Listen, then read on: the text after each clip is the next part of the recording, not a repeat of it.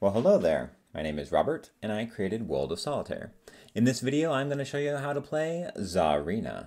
If you want to watch this video or refer to the rules, simply go to the bottom right corner and click on the blue question mark.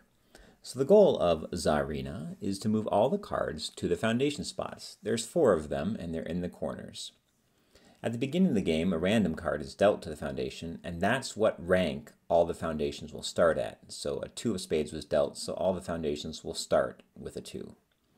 You build up the foundations by rank and by suit. So after the 2 of spades, I'll need a 3 of spades. Now, as soon as I drag that card away from the tableau spots, which are in the middle as a cross, notice that a card was automatically filled from the stock. The 2 can go here, and notice a card is automatically filled from the stock. The tableau builds down by rank. Suit doesn't matter. So I can take a 10 and put it here.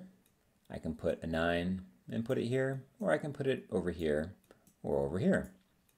You can also click on the stock to get one card dealt to the waist, and then you can see if you can put that card anywhere. The foundations wrap around, so once you get to a king, you can put an ace on it.